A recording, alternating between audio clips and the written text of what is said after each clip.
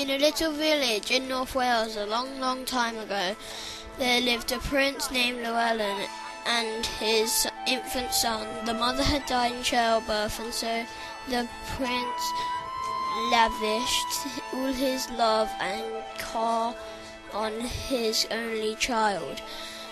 Prince Llewellyn also had a hound named Gelert, who could sense the prince's devotion to the child, and so was a protective of him, and his master was, or even more so. One morning, as the child was sleeping in its cradle, Prince Llewellyn heard a sound of a hunting call,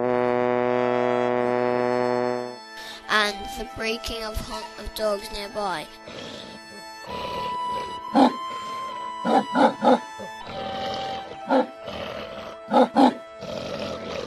So, calling Gelert and pointing to the cradle, he simply said, "Look after my son while I am away," and left the dog obediently laying down next to the sleeping child.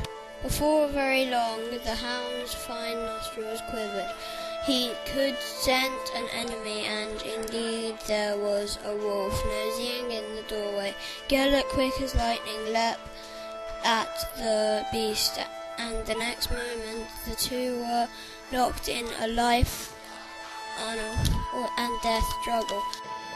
The baby went on sleeping, unaware of any danger, but the two creatures fought Gelert to protect the infant and the wolf to devour it, for it was hungry. After days of futile roaming in the hills and forests, as blood splattered all over the walls and the floor, and the wolf getting nearer the scent of its intended prey pushed the brave dog closer to the cradle, panting. The wolf thrust Gelert right at its base and overturned its perspiring and covered with blood. The baby continued to sleep, ignoring all the danger it was in, undisputed by the growling and snarling of the two combats, but Gelert, now sensing the danger to its ward, fought back, drove his opponent to the opposite corner, and sank his teeth into the wolf. With a last dying snarl, the wolf fell back and drew its last breath. The faithful Gelert lay down triumph, but exhausted, next to the sleeping child, now covered by blood-stained blankets and coverlets.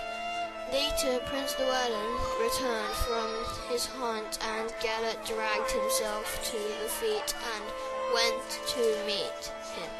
The prince was horrified at the sign that met his eyes, but most of all by the blood on Gelert's mouth and feet. He did not see the wolf's body in the far corner, and he could only think that Gelert had killed the child.